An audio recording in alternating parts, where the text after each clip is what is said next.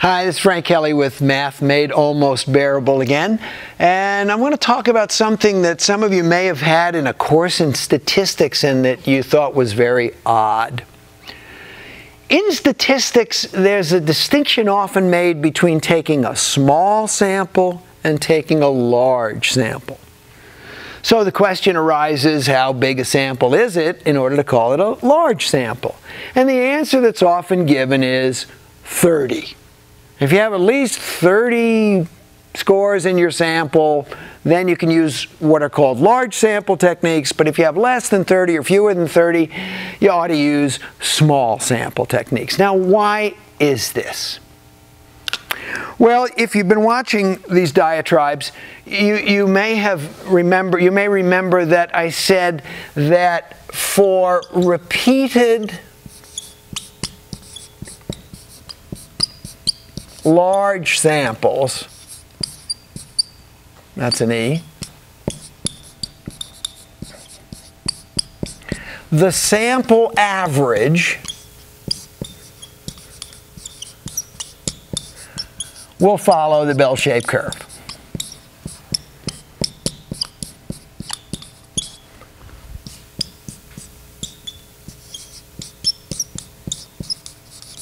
Well, I ought to insert a word in there. Well, I put it in. Large is what I'm going to get at. For repeated large samples. Well, what's large?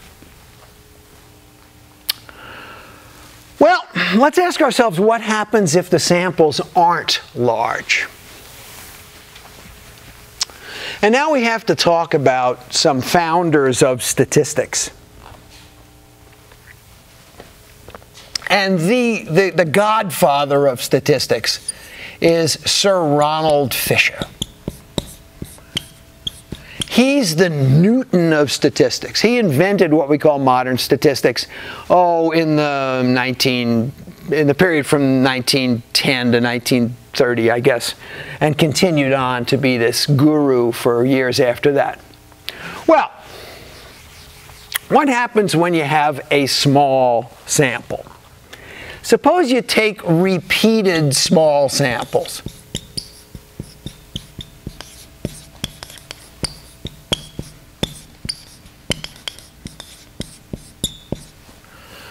Suppose you take repeated small samples.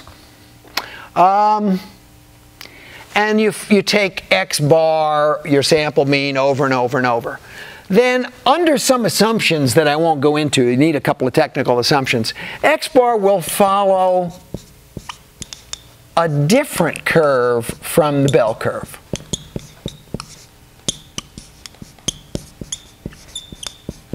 And this curve, which for reasons that are somewhat obscure, looks kind of like a normal curve, but it's kind of fatter.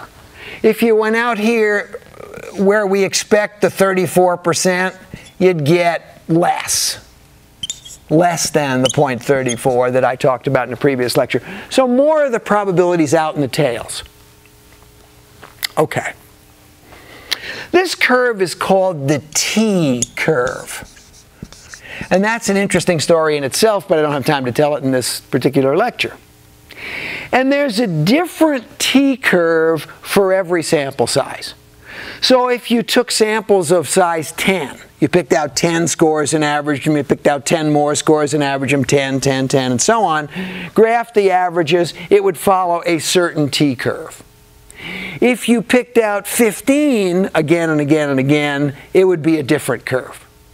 So what you need is, you need a table of probabilities for each T curve.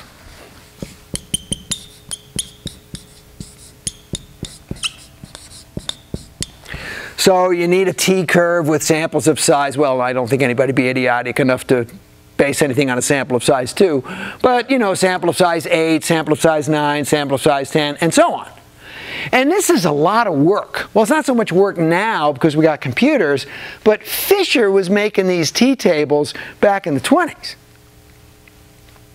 And he was doing a lot of this by hand, and it's hard. So Fisher did t-curves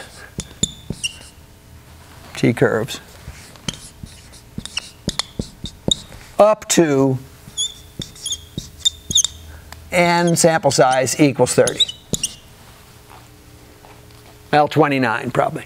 But he made these curves, one after the other, and it's laborious, it's hard work. And then he got tired. He had other things to do. He was a serious person. So he quit. So the disciples came to Fisher, and they said, "But Master, what should we do if the sample size is bigger than 30, but not much bigger than 30? And Fisher, who just didn't want to be bothered, said, "Oh, use the bell curve for n bigger than 30. Don't bother me." Now look, now we could have t-curves spit out by a computer one after another up to sample sizes of a couple of hundred. But why do we continue to use 30? Because Fisher said so. A lot of things in statistics are because Fisher said so. When we talked about that rejecting hypotheses, and I kind of mentioned that the borderline number of improbability was about 5%, why is that? Because Fisher said so. Well, sometimes worshiping the God of your subject is a good idea. Fisher was a good man, but you ought to remember, all it was because Fisher said so, not because it makes any sense. And that's how come 30 or more is considered a large sample. See you next time on Math Made Almost Bearable.